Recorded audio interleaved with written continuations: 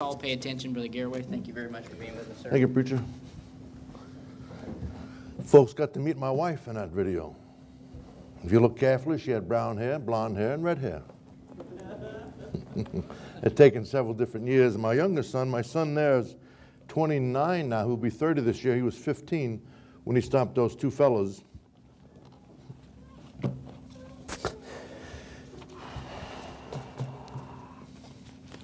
It's been a while since I saw that. I enjoyed seeing that. I needed to see that. Amen. Pray for my wife. She wants to travel with me, but she has ulcerative colitis. And she said, I said, you can travel with me while you're sick, make no difference. So she's going to try and travel with me next year. So if you'd remember that in prayer, I would certainly appreciate it. She's a lot of fun to be with. At least I think so. Give me a minute here. Let me just. I'm falling apart.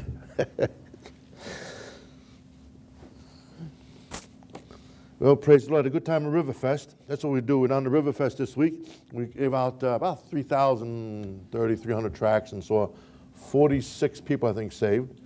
And it was good. Long but good. And it's a lot of fun talking to people in the streets. People need the Lord, you know. And you'd be surprised. Sometimes we think the least likely people, the ones full of tattoos and piercings and things like that, sometimes they're the sweetest people. You know, sometimes they're not. But I mean, sometimes they're the sweetest people and they're wide open to the gospel. And so it's just a blessing to be able to serve the Lord. God wants to save people, and he needs us to get the gospel out. That's the Great Commission. Anyway, got any questions for me? Good. I'm going to blow my nose.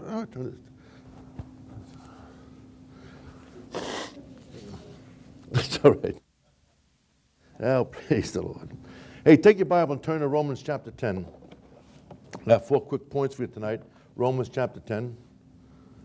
That's wrong that time there. That clock doesn't work, does it? Does it move? Oh, you can be here all night.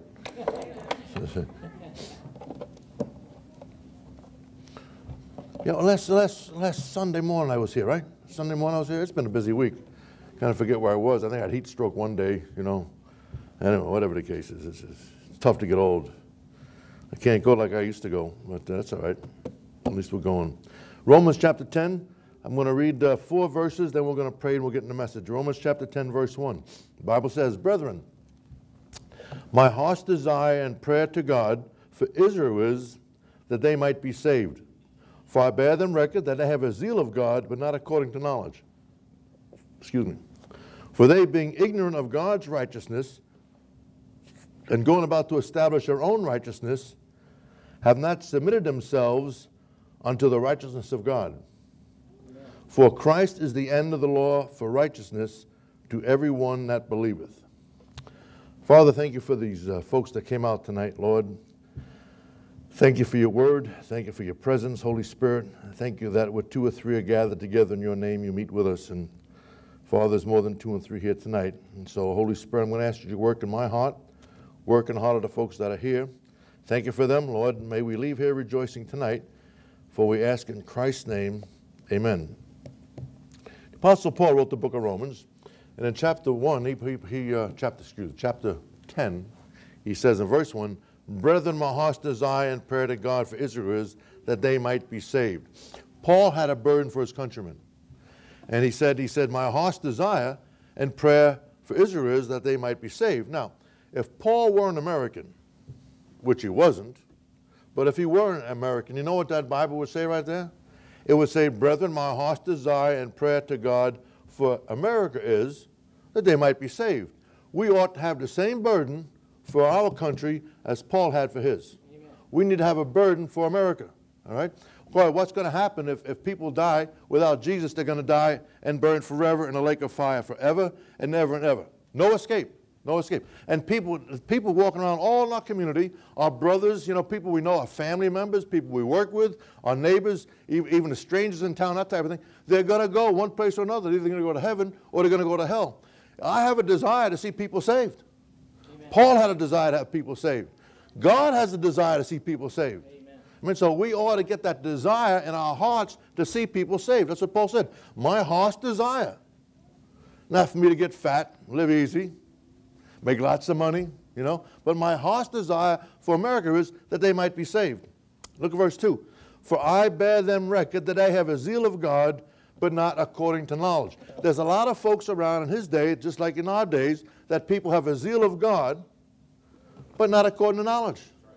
Amen. I can name the cults for you. People are out there knocking doors, passing out literature. You know what I mean? They look sharp, dress nice, you know. But it's not according to this knowledge. It's according to what they think in the books that they've written, but it's not according to the Word of God. That's right. Amen. You know, I can tell you about the Jehovah's Witnesses and the Mormons and others that go around, and they have a zeal of God, but it's not according to knowledge. Right? Verse 3, for they being ignorant of God's righteousness, they're ignorant of God's righteousness, and going about to establish their own righteousness. Works religion. Yeah. Works religion. I'm good enough to go to heaven. I don't need a Savior. I'm good enough to go to heaven. We fight that in America today. It's half our religions like that. Yeah. I came from a religion like that. I thought good people went to heaven, bad people go to hell. And I said, well, I'm not that bad. I've never murdered anybody, so I guess I'll make it to heaven. But I realized I was a sinner by birth. When I realized that I was hell-bound, I said, man, I don't want to go there. I trusted Christ. Right? They're going about to establish their own, have not submitted themselves in the righteousness of Christ. Of God, excuse me. Now, is this on? Yes, we'll use it as a demonstration. This microphone represents Warren Garraway, me, prior to my salvation, lost in the darkness of my sin, okay? Thought I was good enough to get to heaven, but I wasn't. God looked at me, I'm a sinner. He says, Garraway, you're a sinner. Depart from me. Sin doesn't exist in heaven. You got a major problem. You can't get here because if you got here, pretty soon heaven will no longer be heaven. Let's trust in our own righteousness. When I realized that fact, and I got down on my knees, asked Jesus to save me on December 19th, 1977, he covered me in his righteousness. Amen. No longer does God see me. He sees me covered in Christ's righteousness. Right. And therefore I'm justified to go to heaven through his righteousness, not my righteousness, amen, but the righteousness of God. For they, being ignorant of God's righteousness, they were ignorant of Jesus Christ. Same problem we have today, people ignorant of Jesus Christ. I talk to people all the time, thousands of people a year I talk to. They're ignorant of what Christ did for them, never heard about it. You know, they say, oh yeah, I know about Jesus, but they've never received him. They don't understand that they have to be in his righteousness. They figure, well, if I'm good, God will let me in heaven. I'm not that bad of a person. Right? That's what's going to do it. That's not being covered in Christ's righteousness. Right? Got to be born in the family. They're being ignorant of God's righteousness and going about to establish their own righteousness, have not submitted themselves. There's that dirty S word in Christianity. Submit. You know what I mean? Yeah. Oh my God, I'll do it. I'll submit. I'll do it your way. You know, that's called surrender. I mean, that's what we all have a problem with being Christians. We want to do our things our own way, and we forget about God doing his way. God wants me to do this, and I say, no, I want to do my thing. I don't have time to go to church. I don't have time to serve you, Lord. I don't have time to sing in the choir. I don't have time to teach Sunday school. I don't have time to go out to soul winning. I don't have time for that, Lord. I'm busy. I'm doing my own thing. We're not submitted to the righteousness of God. I mean, that's the battle of the Christian life. We have to give up what we want to do and do what God wants us to do. When you do that, it's called service, but when we do that, God blesses us. Right? Now, let me give it, you know, the problem is, I don't have any notes tonight. I thought I did. And Richie was kind enough to say to me, you need an outline, Brother Garraway? I said, I got to take care of it. But there's 4 points. The first point is this, 4 points in this message. The first point is our desire. Our desire ought to be God's desire. Reaching the lost for Jesus Christ. That's what our desire ought to be, the same as Paul's. Now, I got off track what I was going to say. That's all right. You didn't know that. I started something, I forgot it. For Christ is the end of the law for righteousness to everyone that believes. Jesus is my righteousness. I'm plugged into what Jesus did. He covers me in his righteousness. Even though I'm still a sinner, God doesn't see me as a sinner. I'm justified to go to heaven through the righteousness of Jesus Christ. Amen. Thank you, Jesus. I'm happy about that. Jump around if I feel like jumping around. Amen. Makes me excited. People don't know that message. They've heard it. They They don't get it. They go to Sunday school. When I went to church as a kid, they baptized me, right? Tried to teach me to live right without being saved. I mean, without having the presence of the Holy Spirit, they're trying to teach me to do all these things that the Holy Spirit can help me with. You know, it's works religion. How many have been saved later in life? How many know what I'm talking about? Well, you could say amen. Make me feel better. Amen, Brother Garraway. Yeah, amen. Our first point is this. We need to be, our desire ought to be the same as the Apostle Paul's desire. And his desire is to have a burden for his countrymen. We ought to have a burden for our countrymen. Now, a lot of times we don't. I'm glad I saw that video. I started weeping. I said, man, it's a long time since I've seen that. You know, I showed the newer one. I haven't seen that one. I don't show the one before that either with some other stuff on it. But it reminds me what God wants to do, you know, which some people have forgotten about along the way. I enjoyed that. Thank you, Richie, for letting me show that. I don't care if the rest of you liked it. I enjoyed it. Amen. You see the two boys there, and my son was 15, and he stopped those two fellas. He only interviewed one. My buddy Tony interviewed one. He said, had anybody ever stopped you before and given you a gospel tract? That's pre-Katrina, by the way. I don't know if those boys are alive today. That was pre-Katrina. They filmed in New Orleans. And he says, I've been 16 years old. No, I'm sure glad he stopped me. My son led him to Christ. See? So I'm sure glad he stopped me. Man, that's good stuff. Amen. You know, that's, you know, come stop a complete stranger and lead him to Christ? Yeah. You know, I mean, God does all that stuff, folks. God, I talked to 45 people this week, complete strangers. And 45 people, I talked to more than 45 people this last week, but 45 of them trusted Christ. Amen. Right. Why? Because I'm a great spokesman? No, I don't think so. You hear that I'm stumbling on my own words right now. It's because the Holy Spirit of God wants to accomplish His will. Right. And needs people to go do it, you know. Amen. I've heard some terrible presentations of the gospel, Brother Dotson, and people get saved. I've heard some great presentations of the gospel, and people don't get saved. What's the difference? Holy Spirit of God is drawing them. Amen. Holy Spirit of God is drawing them. Amen. A story after story after story of people got saved, and you can't explain it. You just go along for the ride. You know. I hate to say it like that, but that's basically what it is. All right, Lord, what do you want me to do today? All right, go this way. I go this way. I knocked on a door years ago in St. Louis, and I'm not telling you these stories because I did. I'm telling you stories because it's what God did that allows us to do. I knocked on the door in St. Louis one time. I do the St. Patrick's Day parade in St. Louis, but before the days we got door knocking. Knocked on this fellow's door. His name was William McGehee. I got it written down. It's in a book that I'm going to publish. Anyway, I said to him, hey, my name's Warren. I said, good afternoon, sir. How are you? My name is Warren Garraway. I'm visiting from the Lafayette Bible Baptist Church here in St. Louis. I said, you go to church any place? He says, yes, sir. I said, where do you go? He says, I go to the Kingdom Hall. So right away, I said, guy's a Jehovah's Witness. I don't want to deal with him because it's going to get ugly, you know. You start talking to those cult people after a while, it gets ugly, you know, and they start fighting with and arguing with it because they don't believe the Bible, you know, they believe their own book and that type of stuff. And so I said to him, I said, listen, I said, can I give you two pieces of paper here? One's from the church, you know, if you want to come out and pay us a visit. And one's one I wrote that talks about how you can be sure that when you die, you go to heaven. Would you read these for me? He says, yeah, sure. And I closed the door. Now, prior to me going out that day, and before I go at any time, I always ask God to lead me to people that need to be saved. I cheat. All right? You call it what you want. I call it cheating. God, would you help? Would you lead me to somebody, I want right now, Lord, would you lead me to somebody on the way home tonight when I drive to Oklahoma City that I can lead to Christ? So guess what? I'm going to have to stop for gas, and I'll go in the gas station, maybe give somebody a track or whatnot. I'm asking God to lead me to somebody. Now, how many believe God's going to do that? Yeah, good, you got more faith than I do. Right now. So I'll be looking for somebody tonight. But when I go out soul winning, that's what I do. I don't know who it is. I say, show me somebody that needs to be saved, and I believe God's going to show them and bring them to me. Because I cheat. So I had done that prior to going out that day in March, whatever it was, 2010, whatever it was. And so I closed the door, I left. So I leave, I go to the next door. My partner and I are playing leapfrog. You know, sometimes you go together with twos, but sometimes you go together twos every other door. I chose to go every other door because he was driving me crazy. I'm sorry, but he's one of those partners that just wouldn't shut up when it was my turn to talk, you know. I mean, there's a silent partner and a verbal partner. When a verbal partner talks, the silent partner zips it. He didn't want to zip it. He's been obnoxious. I said, listen, I'll tell you what we'll do. You take that door, I'll take this one, we'll just play. He's okay. He said, good.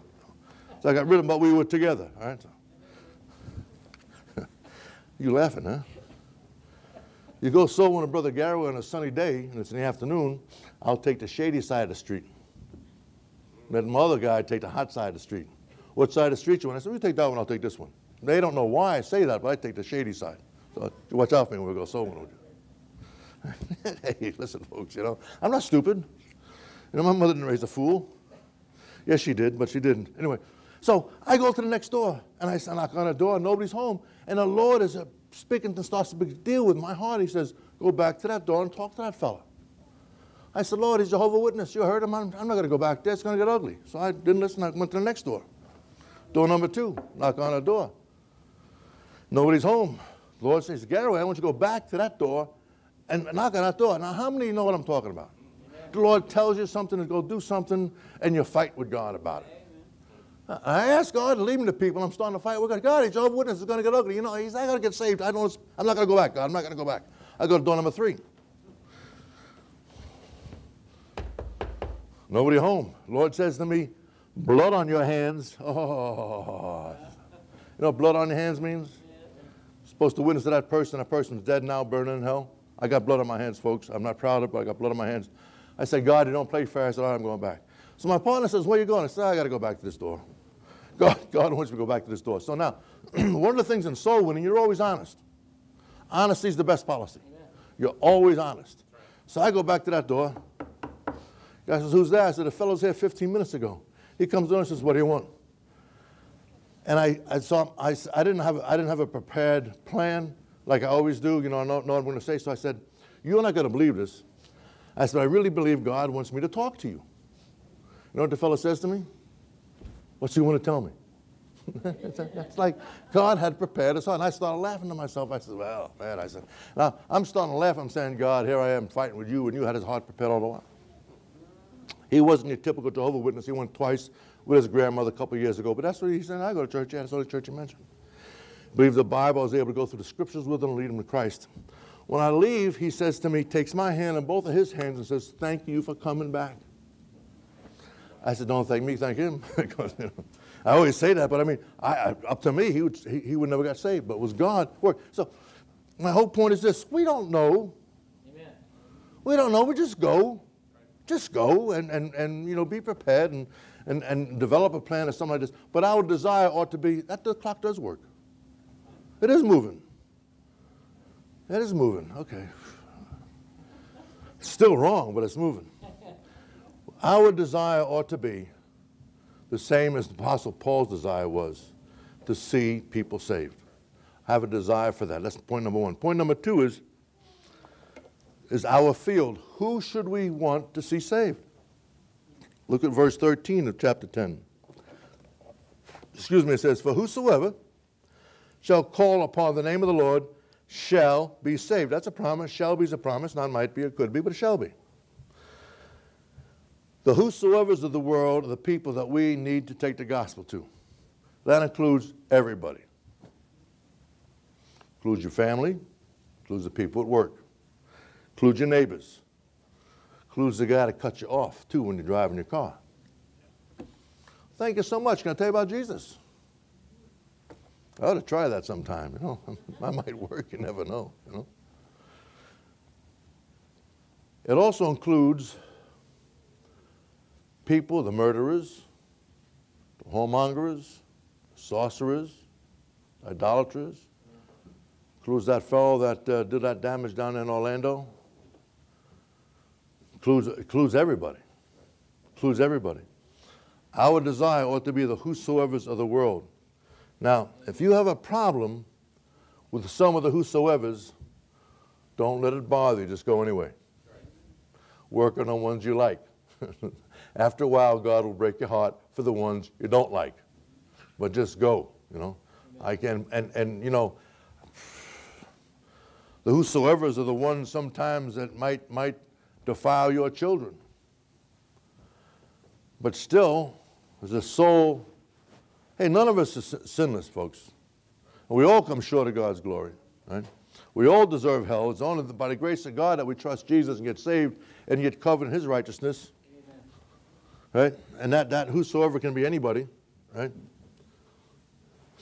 The problem with that is sometimes we get off base and we want to seek revenge instead of trying to restore the person who's had that problem done to them. You know what I'm talking about?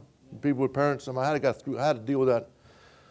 I never had any problems like that, but I had to prepare myself in case there was. And I got alone with God, and I said, if somebody attacks one of my children, defiles them, I have to restore my child to the right relationship with God. I'll let God deal with the pervert.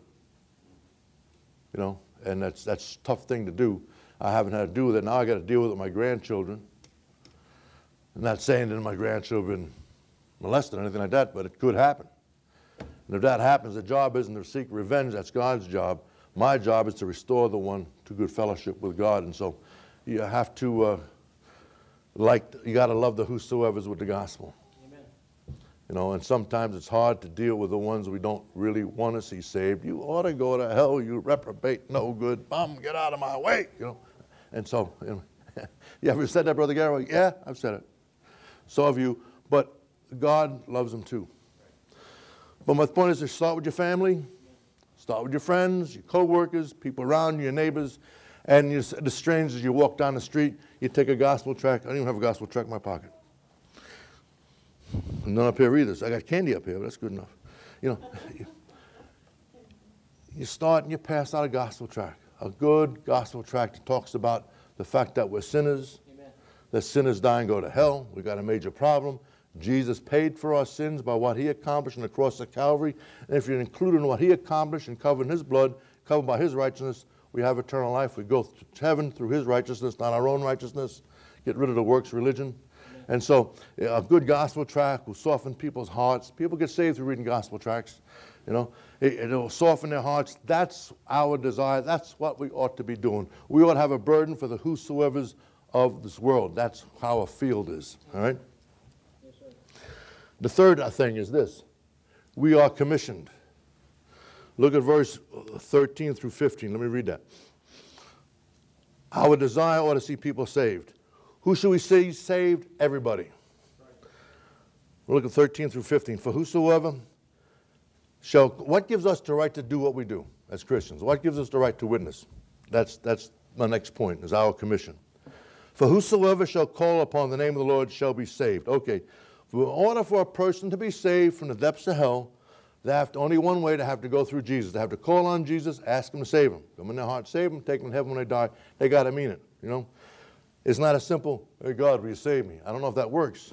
You got to mean business, I said that to people on the streets. I says, would you like to pray and do that? They said, yeah. I said, well, it's not a, hey, God, will you save me? I don't know if it works. You got to mean business. You have to see yourself as a hell-bound sinner and realize there's nothing you can do to save yourself. And they say, yeah. I said, okay, then you can pray and get saved. Just make it simple for them. Anyway, whosoever shall call upon the name of the Lord shall be saved. That's a promise of God. Call on Jesus, he'll save you. How then, look at verse 2, verse 14, a couple questions here. How then shall they call on him in whom they have not believed? That's a good question.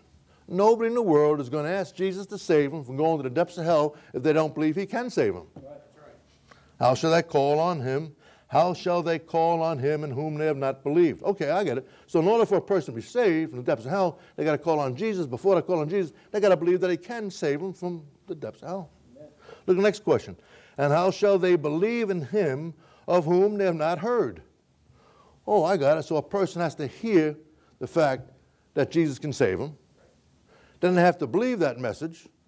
Then they'll call on Jesus, ask him to save them, so they don't have to spend eternity in the lake of fire. Right? Look at the next question. How shall they hear without a preacher? Oh, I understand. Somebody has to go and tell them. Right? Somebody has to bear the good news of Jesus Christ to somebody so they can hear the gospel, so they can choose to believe the gospel, so they can choose to call on the Lord Jesus, ask him to save them, so they can go to heaven when they die. There's a progression there. Listen to me. Every one of us is a preacher of the gospel. Every Christian is a preacher of the gospel. Ladies, you can preach all you want to at Walmart. You go to the stores, you can preach all day long. Now, you can't be a pastor. There's some requirements on different positions, but you can preach, you can tell your testimony all day long no matter where you are. In fact, if I had 12 grannies, you know, if I had 12 grannies that wanted to serve Jesus, if I had an army of grannies, if I had 12 grannies dressed up, long dresses, hats, umbrellas, they could close down every immoral bar in this town by standing outside of it saying, "Go home, you filthy pig, I'm going to tell your mother." And your old ladies could have a ministry closed down. You'd get in the papers. You'd be famous. You could close down every girly bar in this nation. If you had an army of grannies, you had 200 grannies march on something like. They're meeting tonight in Derby to protest the transvestite bathroom. I was invited to go down there at 7 o'clock. I said, I ain't going to make it, but I'd love to join. Right? Hey, we got to stand up and do something about that sort of stuff. Man, that's craziness. Anyway, let me go back to my points. How should they heal that? You ladies can preach all day long. How many ladies want to preach to somebody besides your husband? Come on, ladies. Get with it. You ought not do that, honey. We'll tell them, you know, go down the store and tell. Your presence as a woman, a godly woman, speaks loud. You know, you go into a store and you're dressed nice and you're sweet and you hand out gospel tracts. That speaks volumes. That speaks volumes. You can preach all day long. Look at verse 15. And how shall they preach except they be sent?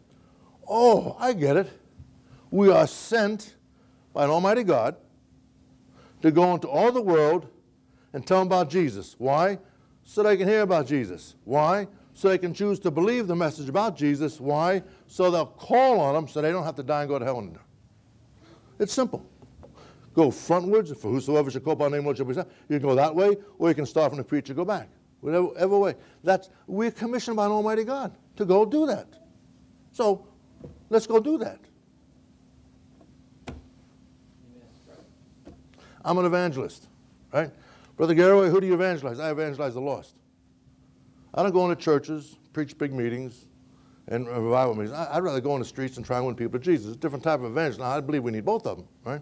But I'm not one of those guys that preach big meetings and bring them all in and have big meetings, praise God, you know, $1,000 spent and everything. Let's go out and win people to Jesus. I mean, that's the guy I am. There's not too many folks like that around. I know a couple of them because it's the kind of crowd I hang with. And to me, that's what we need to be done. How then shall they preach except they be sent?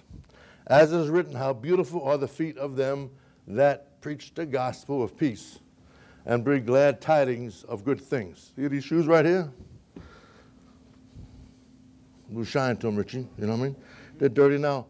But I have a fella, there's a fella in Atlanta, Georgia, that buys me my shoes. He's down to put shoes on the feet of the soul winner. So I don't buy my shoes. I have somebody buy my shoes. These are $170. It's going to cost you some money because I ain't buying any shoes. Whatever it costs. Got them on sale for $135. I've had them for like 8 years. I just had them resold. But somebody actually takes that seriously, how beautiful the feet of them that preach the gospel. He says, I want to put shoes on your feet because you preach the gospel. I said, okay. If I say no, right, I'm going to steal a blessing from him. Here's how it works. God looks down and, oh, I'm glad that clock isn't working. God looks down from heaven. He sees old Don Baker. He said, Don Baker, you buying that idiot Garraway shoes because he goes out and wins people and you're paying him? I'm going to bless you for doing that. Amen. Right. Preachers talk about tithing and giving. Why? Because he wants God to bless you guys. Every time we do what God wants us to do, we're filled with joy. Amen. Let me give you an example. The day you got saved, were you filled with joy? Amen. The day you got baptized, were you filled with joy? The day you surrendered to do something for God, are you filled with joy? Amen. The time you lead someone to Jesus Christ, are you filled with joy? Amen.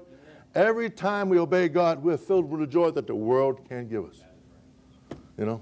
Praise the Lord. Amen. I like being full of joy. Amen. Our desire ought to see people saved. We ought to have a desire for our people. for our country. Now, I have a desire for other countries too, but I'm strictly to America. Told my wife, if the next election goes bad, I may leave and move down to the middle of Mexico and may start evangelizing Mexico. You know, get out of America, because America's going downhill fast. But I'm an old guy. I'm 70 years old. I've seen a lot of changes in my time. I can imagine my father, my grandfather turning their graves, probably what they see going on. It's crazy. Anyway. But I can't do that. No hablo español. But I can learn.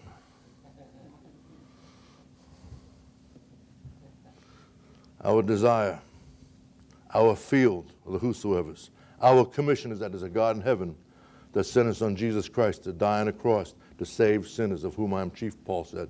Right? That's our commission. Fourthly, is our only hope. Look in chapter 11. I say then, verse 1, I say then, hath God cast away his people? Another good question. God forbid. For I also am an Israelite of the seed of Abraham, of the tribe of Benjamin. Paul says, God hath not cast away his people which he foreknew.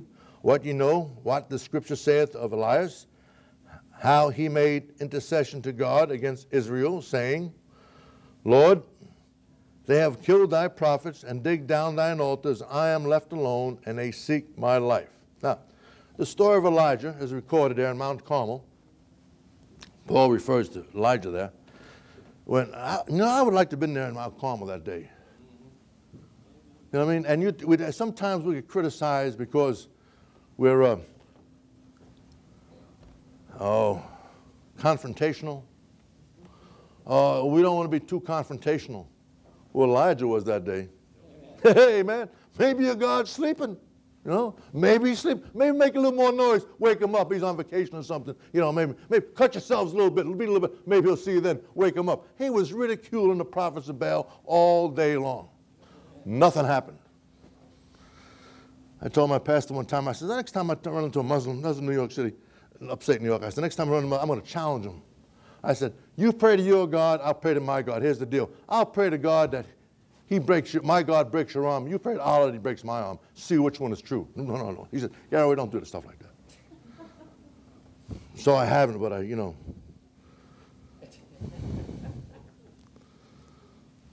How's it working, Mr. Muslim? You getting your prayers answered? You going on killing people? Anyway, let me back up here. So what happened that day? Elijah had a great victory. Elijah had a great victory. God came down and he soaked down the altar and the sacrifice and everything soaked through the water, and God's fire came down and consumed the altar, and many people were saved, and all the prophets of Baal were slain. All right. Then Jezebel puts a hit on, excuse me, I'm from New York. Jezebel puts a hit on Elijah, and he runs away and flees. I don't understand that, but I do understand that, because after some times of a great victory serving the Lord, you might be a little tired, worn out, Satan attacked you, I don't know. But anyway, Elijah had a pity party. Now, don't be so upset with Elijah for having a pity party. We have them too. I have pity parties all the time. What do you do when you have a pity party? Have a pity party. When it's over, you go back to work. Amen. Oh, woe is me, woe is me. Next day, all right, I had enough of that bellyache. All right, let's go back to work. All right? Having a pity party. So he's having a pity party to God. And in verse 4 he says, but what saith the answer of God unto him? What did God say to Elijah? He said, I have reserved to myself 7,000 men who have not bowed the knee to the image of Baal. He says, Elijah, you're not the only one. There's 7,000 other ones. He says, even so at this present time also there is a remnant according to the election of grace. He says, Elijah, you're not the only one. There's still a remnant left. Folks, let me tell you, there's a remnant left today. Who were the remnant? We be the remnant, brother. We're the remnant. I mean, we born again Christians. We born again Christians is a phrase I don't like, because if you're born again, you are a Christian. There's no way to be a Christian to be born again. We born again people, we born again sinners, right, are the remnant that God will use to get the gospel out. We're the remnant. There's not too many of us around. There's flocks of remnants growing up here and there all over, but not like it once was, I believe.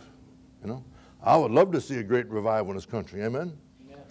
But I don't know if it can happen. Well, that's all in God's plans, you know. But in the meantime, we need to be working and doing the work of the remnant. The remnant's job is what? Hey, listen, don't sit there and be quiet. Go out there and tell people about Jesus, how to be saved. Amen. Our hope is if the remnant get busy realizing our responsibility as Christians is to take the gospel to the lost and dying world. Amen. You're with me on that? Amen. Can I hear an amen? Amen. That's a weak amen. Let me hear an amen. Amen. That's better. You kids can do louder than that. Our hope, our desire, number one. Number two is our field of the whosoever's. Our commission is what God has commissioned us. And our only hope for America is if we Christians get busy doing what we're supposed to be doing. Right? And that's the Christian life. We have to die to self, put my feelings apart, and take upon us the yoke of Christ and go into the world and preach the gospel of Christ. Right? That's what we need to be doing. So, Christian, let me ask you, how's it going? Are we doing that? Or are we letting it slip away? Would you stand to your feet? Close your eyes, nobody looking around. I got two questions for us tonight. Our desire, our field, our commission, our only hope. With the heads bowed and eyes closed, let me ask you. First of all, if you're here tonight and you say, Brother Garraway, I don't know for sure that if I died right now, this very instant, that I'd be in the hands of Jesus, in the arms of Jesus. I don't know for sure that I'm saved. I think I'm saved, I might be saved, but boy, I do not have 100% assurance that if when I die, I'd go to heaven. I struggle with it, I'm not sure about that, and I want to get that taken care of once and for all. I want to see in the scriptures how I can be 100% sure that when I die, I'll be with Jesus. If you're like that tonight, would you raise your hand? I might pray for you. Anybody at all like that?